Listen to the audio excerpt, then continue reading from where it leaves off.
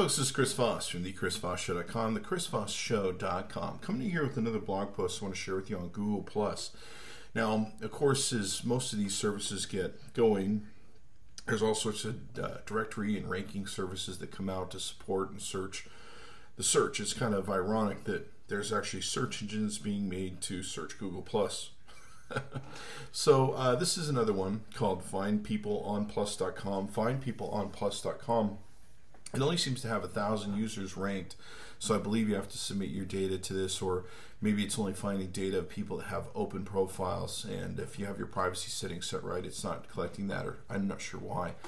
But what is interesting is how they're able to discern that data. They've got single people, married people, in a relationship, gender people, which is interesting, networking people, people following, followers, occupations, people are on Twitter, people are on Facebook, states of where people are from. Very interesting data they've taken and compiled here. So take a look at it. It's findpeopleonplus.com. And it can take you directly to your profile. If you click on someone like Mark Zuckerberg, which has the most followers on Google Plus right now, you can see the data that he's listed as Google profile on him.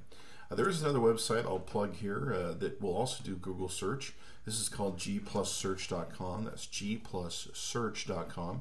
You can come in here and I believe search pretty much anything that is on a public profile on Google+. So be sure to check those two services out. This one I find particularly interesting, this Find People on Plus, because how they've ranked some of the different data, and if you want to drill down through it, and maybe, I don't know, find people that are more close to things that you might be interested in, you can do that too. Thanks for coming by the ChrisVossShow.com. Be sure to check back daily. Bye-bye.